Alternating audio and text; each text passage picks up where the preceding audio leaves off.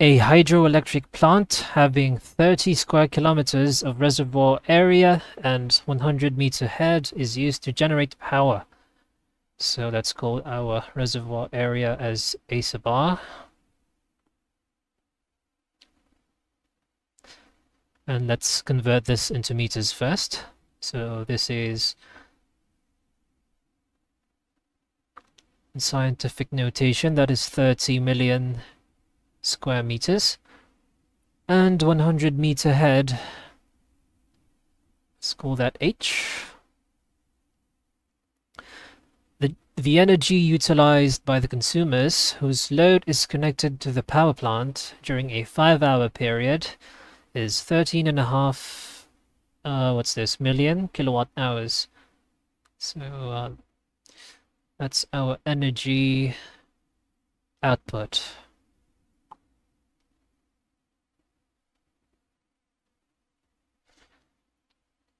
During a 5-hour period.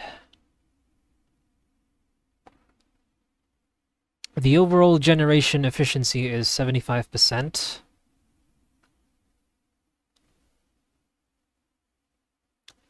Find the fall in the height of water in the reservoir after the 5-hour period. So we're looking for some kind of height in meters. Presumably a difference in height. So let's draw our problem. This is our water height at 0 hours. And this is our water height after 5 hours.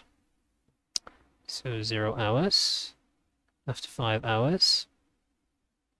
Then let's imagine this is a wall in the dam. And we are trying to find this height, this change in height after 5 hours.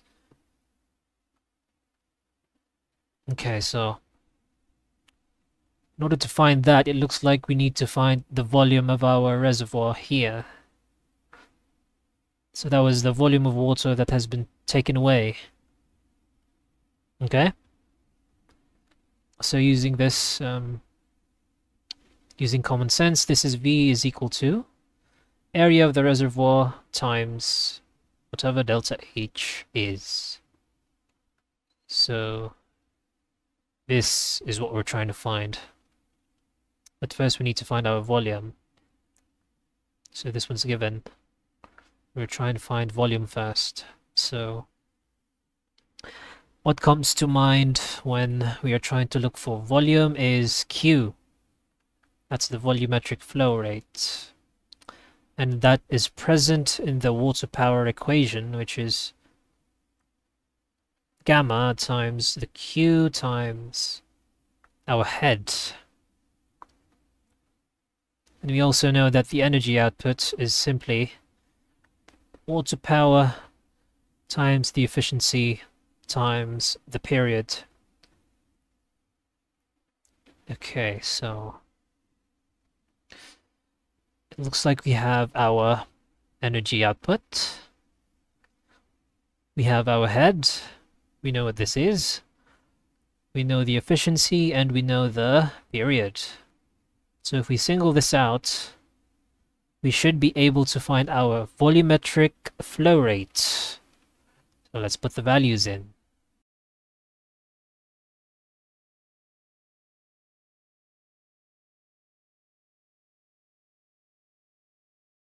So we can single out Q, and this should return a value of 3,669 0.72 cubic meters per second. Okay. So using dimensional analysis here, if we need to get cubic meters, which is this one, can simply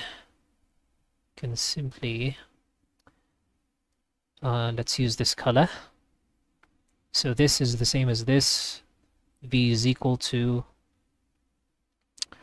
Q times something with seconds. That is our period. right? And then this becomes 3669.72 cubic meters per second. Then we multiply that by our period.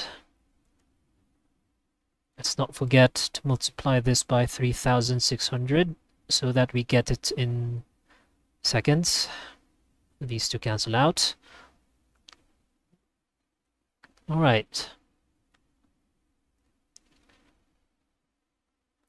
So if we multiply this Q&T, it should return a value of 66,050,050 cubic meters.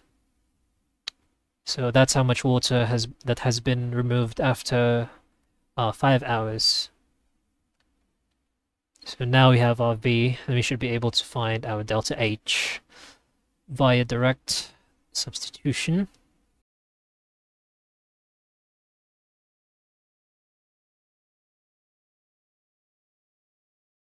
Okay, so putting that in our calculator, let's see what happens.